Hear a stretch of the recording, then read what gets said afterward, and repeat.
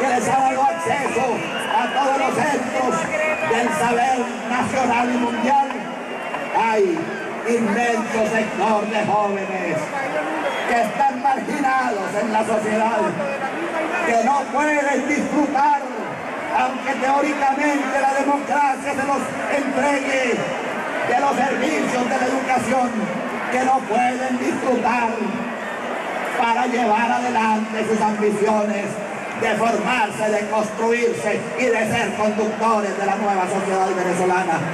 Eso lo entiendo yo y vengo aquí a decírselos sin temor ninguno, porque mi compromiso y mi responsabilidad es llevar a los jóvenes a prisa, andar a paso de juventud para incorporarlos a la fe, a la conciencia democrática y a la contribución al desarrollo de nuestra patria. Este es el camino que yo quiero ofrecerle en esta noche grata a la juventud.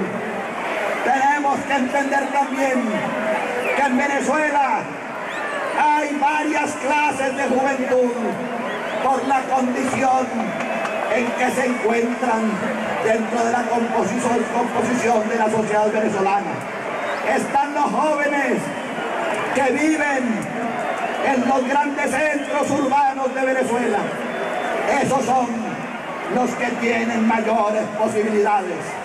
Están los jóvenes que viven en los centros provinciales, donde no tienen abiertas todas las posibilidades que se ofrecen en los grandes centros urbanos de Venezuela. Pero hay un sector de la juventud que está marginado, al que no le ponemos la suficiente atención, al que no le estamos entregando los recursos que la democracia pone para repartirlos como un bien igual para todos los sectores de la colectividad nacional. Es el joven de las pequeñas poblaciones, el joven campesino. Tenemos que rescatarlo y tenemos que integrarlo a esta patria venezolana.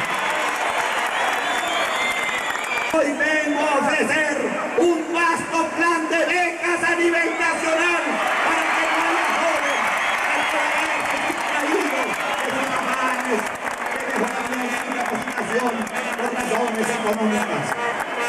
Vamos a emprender con seriedad, con apoyo y concertación de toda la sociedad civil, planes efectivos y eficientes que nos permitan la incorporación de los niños y de los jóvenes venezolanos a las tareas de la construcción de una patria donde el recurso humano sea realmente el gran tesoro que vamos a devastar, que vamos a conformar, que vamos a llevar de la mano para que el año 2000 tome la conducción de los destinos de esta patria venezolana.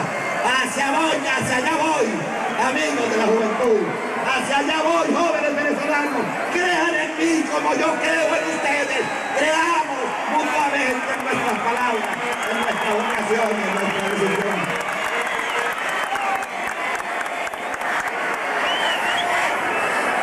Hay problemas graves que afectan a la sociedad venezolana y que se reflejan en los sectores de la juventud. Aquí se ha citado por los compañeros que me antecedieron en la palabra el problema de la droga. Es realmente una amenaza tremenda que se introduce deslizándose rectante sobre nuestra sociedad y fundamentalmente sobre la juventud. La droga, jóvenes, es indudablemente la mayor, la más terrible, la más peligrosa amenaza que se cierne sobre el futuro de Venezuela. La droga, jóvenes, va fundamentalmente dirigida contra la juventud. Pero no son los jóvenes los responsables de la droga, somos nosotros los líderes de los partidos políticos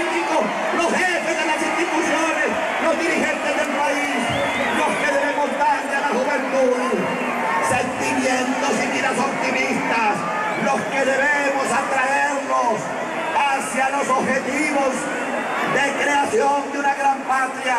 Somos nosotros los líderes de la sociedad venezolana los que tenemos con nuestro ejemplo poder decirle a los jóvenes: crean en nosotros, porque nosotros estamos trabajando como padres para el futuro de Venezuela, que es el futuro de la juventud venezolana.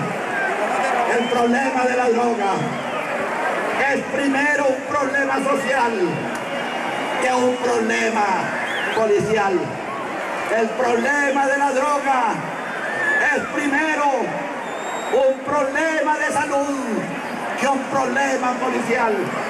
El problema de la droga tiene que enfrentarse, primero que todo, empeñándonos en que nuestra juventud se nutra bien, que nuestra juventud no viva en la indigencia, no viva en la marginalidad, que nuestra juventud tenga donde descargar su vitalidad, que nuestra juventud no viva como presidiarios en las grandes ciudades, que a nuestra juventud se le nieguen los campos deportivos donde vaya a expresar toda su vitalidad física y a conformar optimismo y a conformar fuerzas hacia el futuro. Que nuestra juventud no se vea frente a una sociedad que predica moral, que predica conductas que no se cumplen. Que nuestra juventud se encuentre con líderes francos y directos que jueguen limpio en favor de nuestro pueblo y en favor de la transformación democrática de nuestra institución.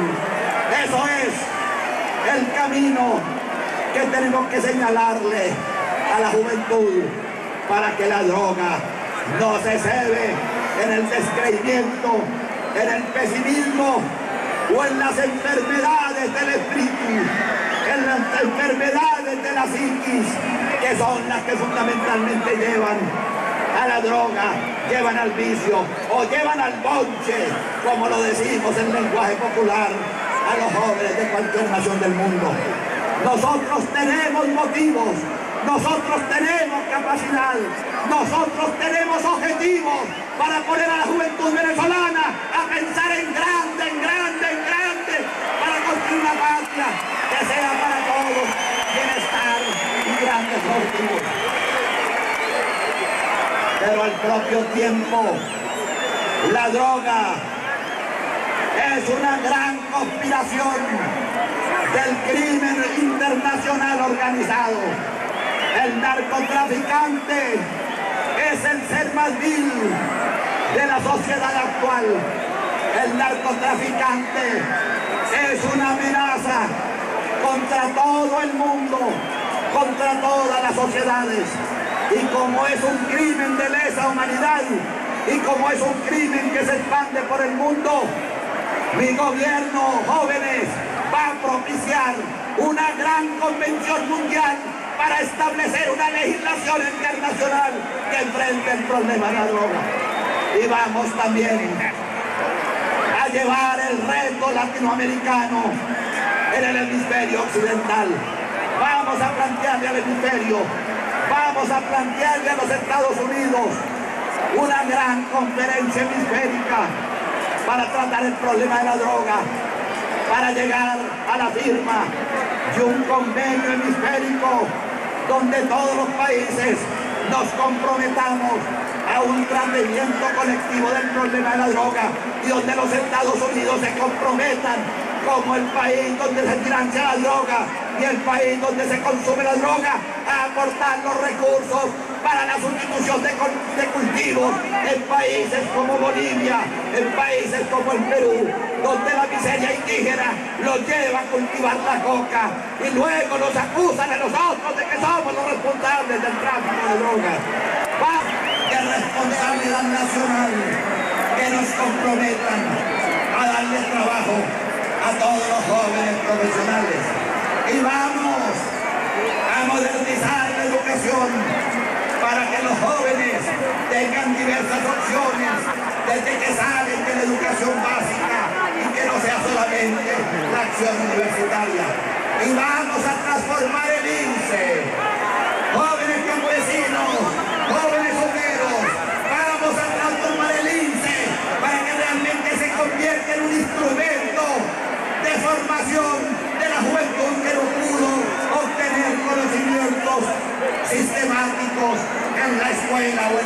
universidad o en la institución técnica. Vamos a hacer un INSE donde la juventud campesina, donde la juventud obrera tenga la oportunidad de formarse y construirse para integrarse a un país donde la modernidad sea el lema y sea el compromiso en todo el quehacer nacional. Así vamos a actuar, así vamos a proceder. Y yo los invito, jóvenes, a que como mañana es el último día de la inscripción electoral de los que no se hayan hecho ciudadanos con derecho al voto, que vayan a inscribirse y que vayan a aceptar este reto y acompañar el próximo gobierno a incorporarlos a ustedes a las grandes tareas de la construcción de Venezuela. Yo tengo la fortuna de que mi gobierno, primero, fue un gobierno que puso el énfasis en la atención en la juventud. Hay razones para que la juventud crea en mí. Y yo pido esa confianza de la juventud, porque yo no la voy a dejar en el camino. Si quieren caminar a prisa, yo también camino a prisa para seguirlos a ustedes en la vuelta.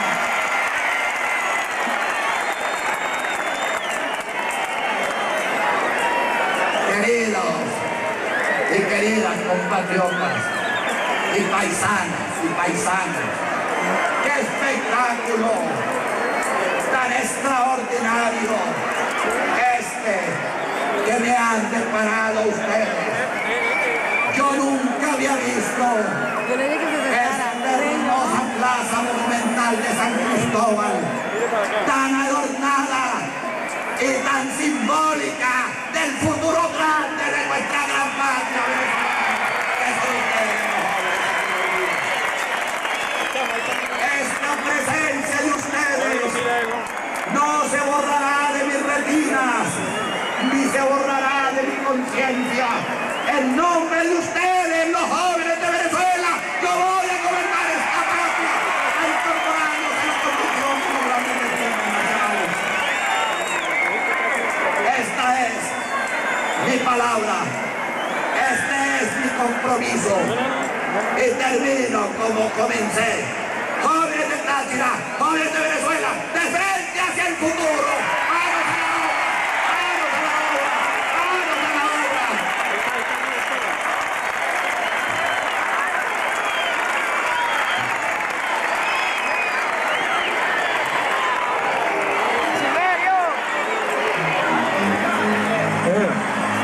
Amigos, han sido las palabras